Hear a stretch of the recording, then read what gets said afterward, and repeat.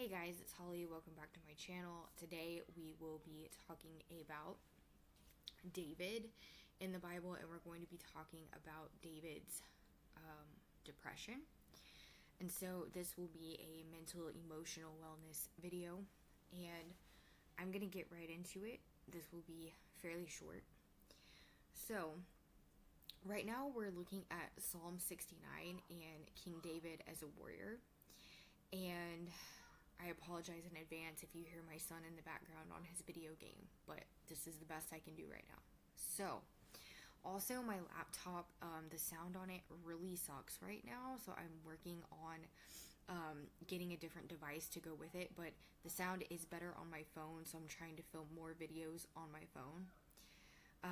But for now, we're going to use the laptop for this one.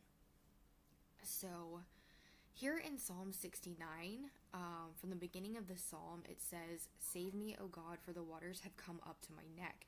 I sink in the myriad depths where there is no foothold. I have come into the deep waters, the floods engulf me. I am worn out calling for help, my throat is parched. My eyes fail looking for my God." So David's in a bad place, and this particular article says he has been sinking in the myriad depths, the floodwaters are rising over his head, he can no longer get a foothold. He's in trouble, so he's calling to God for help. In fact, he's already been calling out to God. He says he's been calling for God's help so much that his throat is parched. And then it says here, let's see. David also cries out in Psalm 22. He says, my God, why hast thou forsaken me?" And he's screaming, "Where are you in my time of trouble?" So, anyways, I feel like this is really powerful when he says, "I'm supposed to be a man after your own heart, but I'm fighting for my life and you are nowhere to be found." So, he definitely went through a lot of despair. I will say that. And I'm not going to read a whole bunch on this particular article because this was only one particular thing I wanted to read off of this one. But this particular article is talking a lot about PTSD and depression from people like military personnel that have been in war and stuff like that. So, anyway, so we're going to go on to the next article that I want to touch base on. And I hope you guys don't mind me reading off my phone, but this is just the easiest way, the best way I feel like I can get my point across.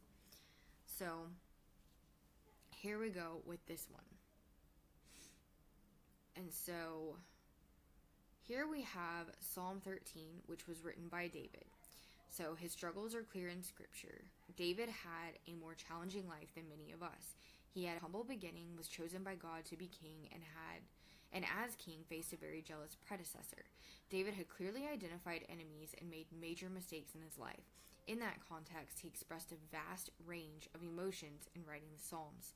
Unlike other emotionally challenging psalms, this one cannot be pinpointed to a specific event in David's life, which is kind of interesting. So, 1. How long, Lord, will you forget me forever? How long will you hide your face from me? How long must I wrestle with my thoughts and day after day have sorrow in my heart? How long will my enemy triumph over me? So the first two verses show us David's struggles. His emotional state has been going on for a while. Then he asks 4 times, how long? The fact that he asks how long 4 times tells us this is not a new emotional state. When sorrow or sadness hits, we don't immediately question how long we will feel this way. So he's expressing a feeling of abandonment, questioning if God's forgotten him. And then it goes on to say the question of God hiding his face goes deeper than merely being forgotten. So the expression in the Old Testament that indicates God's blessing on a person is to say that God's face would shine on them. David is not seeing God's blessing as he had experienced many times before. We experience this in our lives as well, obviously. Okay, so, let's see. I don't want to go over the whole thing because it's so long.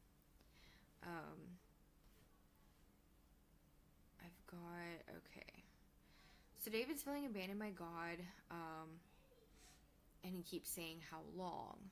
How long will my enemy triumph over me? So, so he just keeps going over this. And for a person wrestling as David was at this time, it's no exaggeration to feel that the enemy is triumphing over us.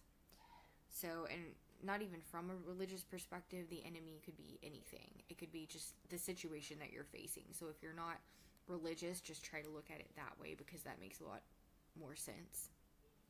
So,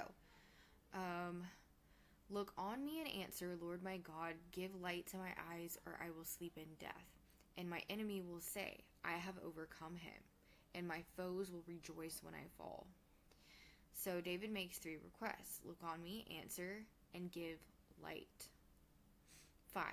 But I trust in your unfailing love. My heart rejoices in your salvation. I will sing the Lord's praise, for he has been good to me. These final verses suggest God is answering David's prayer. While all is not immediately well, David, having prayed what he did honestly in vulnerability, is now able to express his trust in God. He has remembered God's unfailing love, and his heart rejoices over his salvation. David's heart has been renewed. God has put a little light back into his eyes when he notes God's been good to him. Okay, so a few practical thoughts to help us apply this psalm in our lives. If David, a man after God's own heart, can wrestle with sorrow and sadness, anxiety and feelings of abandonment, why should we think for a minute that we would be exempt from that possibility? We all have seasons of life where we need support. Sadly, too often Christians don't open up for fear of rejection. We need one another. We need to pray together and share what is really going on in our lives. So when depressed, our minds are not clear and our vision is limited. Be cautious about what we do when we are in this state. Avoid making big life decisions in the midst of darkness, because our perceptions are skewed. So, depression can stem from a wide variety of conditions: life events, job situations, a chemical imbalance, deep-seated sin, or just relational struggles. We need to be careful how we treat people who face depression, because they often have not brought it upon themselves. Some of us are genetically predisposed. This is a result of the fall, and I'm not going to get into that right now. Anyways, so that's that article, and I liked that one, except at the very end. So, again, David was depressed as a king, and David went through a lot, and he dealt with, a lot of abandonment, a lot of sorrow, and feelings of being abandoned. And I feel like, a lot of us, when we're depressed, we get to feeling that way as well. We feel like we've been abandoned. We feel just alone, and it's so lonely. It can be so isolating. So it really, it helps me to look at the story of David, and I enjoy looking at the story of David and just kind of understanding it a little bit better. And so there's a lot that we can get out of the story of David when it comes to depression. But I think I've gone over most of what I want to kind of just get my point across. And so there's this one particular article that says mental disorder that afflicted King David the Great. And you can't really see it because my light is like so glaring right now, but at least you guys can see me.